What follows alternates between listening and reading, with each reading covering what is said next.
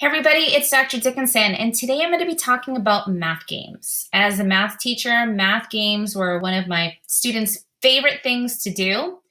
But if you're teaching remotely right now, you might be wondering, how do I build math games into my classroom, and why should I be doing that right now?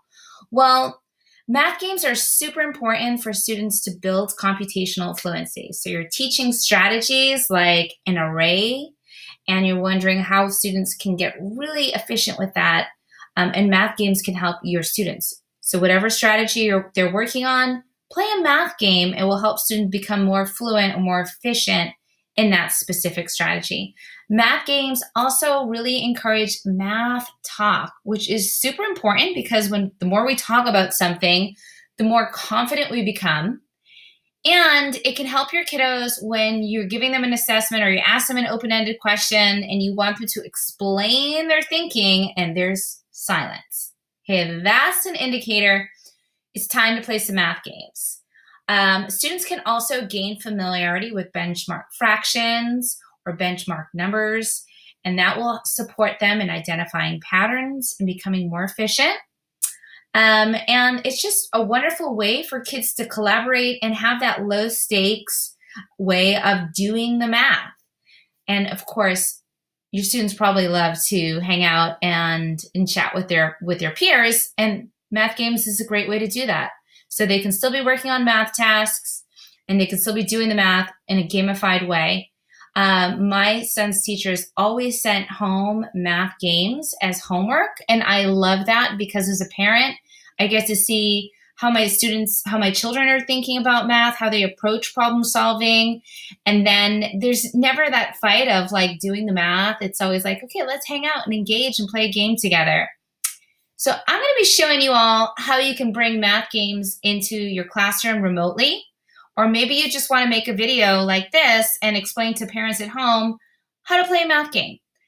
Now, if you're looking at my screen, you're probably wondering, what are we playing? This is a game I've created. It's a very familiar game. It's about making an array. And what I did was I just took a screenshot of this PDF. So most of my games are in a PDF, which can make it hard to gamify. But with using things like Google Slides, you can easily gamify any PDF. So what you're going to do is first change the page setup. Notice this is like an 8.5 by 11, like something that you print, and that's typically not how the presentations look.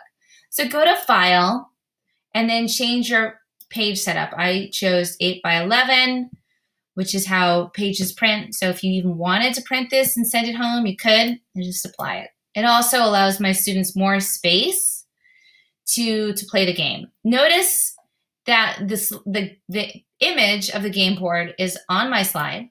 And then I use the outside of the Google slide to give directions, to add these cute emojis. I also created a table here on the right-hand side so that students can record their scores. I embedded an app to a digital dice. So if your students don't have access to dice, if you can't give them to them, you can always include a link to a digital dice board. And they just click on it and it shows how many dice you want and they can roll it. So now that they have their game board, you've included it, it's a PDF image, you've changed the page setting so it's paper. What you can do is play the game. Now my students are going to roll the dice with this dice app, and I'll just roll it here. And I got 4 by 4. So I'm going to make an array that is 4 rows and 4 columns. What I do is real quickly, I go to the insert and then I create a text box, and it's going to be 4 by 4. So 4 across and 4 down.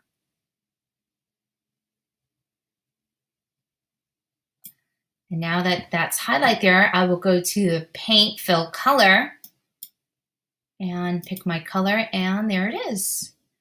I've made my 4 by 4 array. You can ask your students to record their multiplication equation inside their array, or they can also include it here on their score sheet.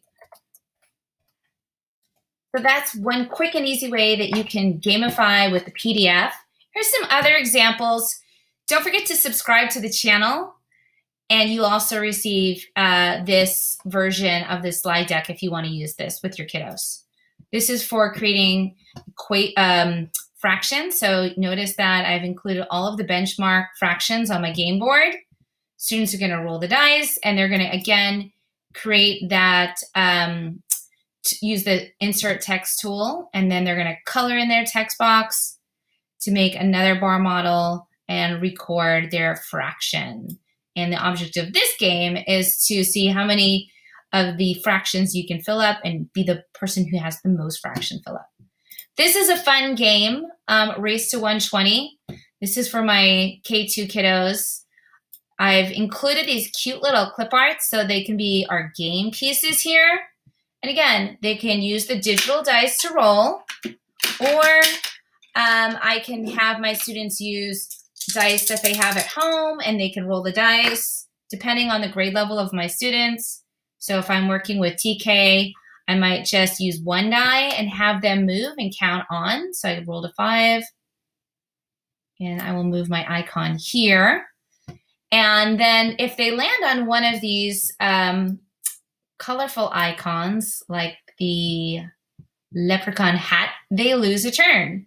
If they land on the pot of gold, they can move ahead 10 spaces. So if I'm at 20, hopefully I can recognize patterns in this hundreds charts and just move down a row to 30. Students can, again, record their addition equations on the chart, change their name, and just have some fun with that. So this is just a quick and easy way to gamify your class. So you can start with a blank sheet. You might want to go to your desktop, take a picture. So I have a game I want to include on my desktop. All I need to do is go to that PDF, open it up. Here's one on fraction rolls. And what I'll do is I'll zoom out so that I can get the entire screen, and then just take a screenshot of it. This is a rolling cover to reinforce benchmark fractions. Go back to my slide deck and then click on Insert. This time I'm going to insert an image. Remember, for my PDF, you can't upload a PDF to a Google slide deck. Trust me, I've already learned that. And then I'm going to insert this picture that I just took a picture of from my computer. It's a screenshot. Once that's up and ready, can stretch it out. I've already added some of the pieces that I want to include. I can include this table, so I'll just copy it and paste it. And include that as well. Or what I can also do is I can just make a copy of this slide. I can duplicate this slide, and there it is. And then I can just change the game board with my fraction cover up. All right, guys, well, I hope you had fun watching this video. Don't forget to subscribe to the channel and leave in the comments what you'd like to see more. Take care, and see you next time.